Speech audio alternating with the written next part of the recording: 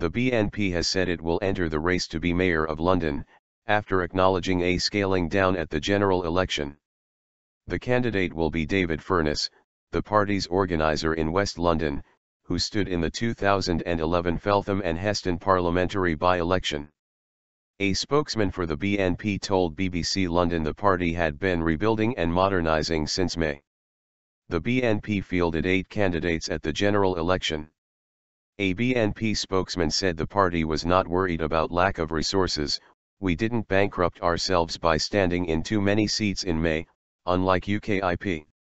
Reports to the Electoral Commission show it had a total income of more than £600,000 in 2013, the latest year for which complete figures are available, down from more than £1.2 million in 2010. He said the party had been rebuilding and modernising through the support of our members after a recent scaling down in activity.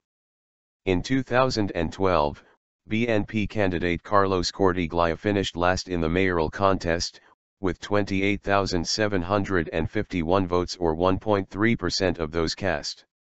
This represented a sharp decline on its 2008 result, when its candidate Richard Barnbrook finished 5th and polled 69,710 votes, ahead of UKIP and Respect. Mr. Barnbrook was at one time a member of the London Assembly for the BNP, later sitting as an independent before retiring.